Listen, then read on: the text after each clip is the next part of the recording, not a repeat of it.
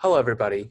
My name is Stanley Zhao, and I'm currently a first-year student intending to double major in English and Cognitive Studies with a minor in Economics. As a Buchanan Fellow, I am very blessed to be able to work with my fellow peers and fellowship mentors in curating this exhibit detailing the first decade of Vanderbilt University's founding.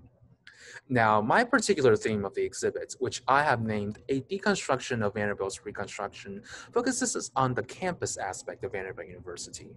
We will dive into the architectural, the geographical, and the cultural significance of the campus, as well as its relation to the other facets of the university, which includes the development of student curriculum, the nuances of student life on campus, and the obstacles that the faculty and administration faced during that decade, which included faculty turnover rates, disputes regarding the setup of the curriculum, and tensions within the student body.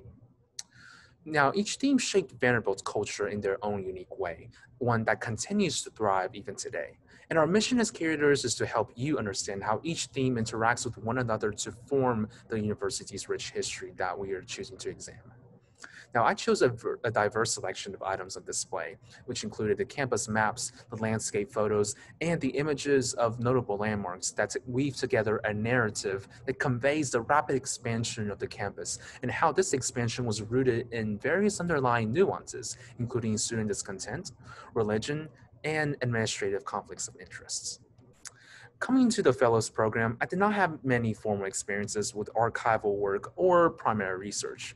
However, the curatorial process taught me so much about the process of pulling relevant information from a variety of primary and secondary sources, and of course, with the help of the mentors too, and piecing this information into the entire exhibit. But what surprised me about the process is how detail-oriented a curator must be in order to ensure that an exhibit will be successful. And my job as a curator is to not only be able to share insightful information about my subject, but to also spark meaningful conversation that engages the object as well as the labels.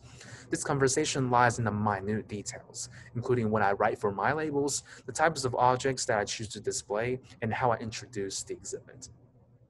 The importance of a special collections library, and all libraries for that matter, is to be able to preserve the rich and the nuanced history of the university and its role in keeping the traditions of the university alive. And this exhibit is curated to do just that. The founding of Vanderbilt University was during a time where tradition and nonconformism met at a crossroads, and our exhibit analyzes how this opposing duality functions within the four themes. And one of my goals in participating in this program is to find a sense of self and community, and how I fit into the overall context of the history of the university. And I hope that through the process of creating this exhibit, we have been able to help you find your own place in the university, which is why we encourage you to take your time to look through our exhibit. What do you notice? What stands out to you? Most importantly, what inspires you to contribute to the ways the university can continue to take root? Thank you.